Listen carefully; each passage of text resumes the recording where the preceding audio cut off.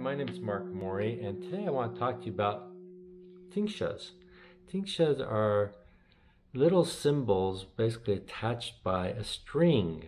You often see them in temples, you'll see them in yoga studios. They're used often for meditation, to focusing the mind on a sound, and in sound healing and room clearings.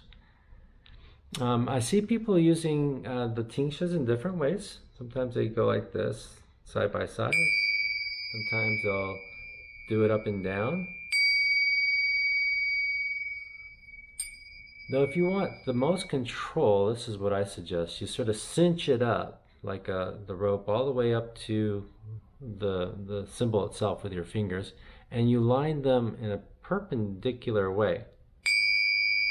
That way you have a lot more control on how hard and loud it is, how hard you hit it, how loud it is, and also how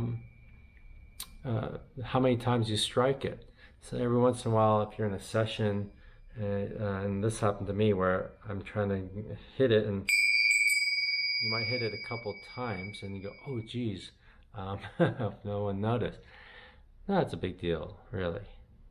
People usually don't notice that too much. But when we want to do a sound bath or lead a meditation in a certain way with knowing what we intend to do, it's good to have the tools and the skills to do it in a way that is professional and the way we intended to.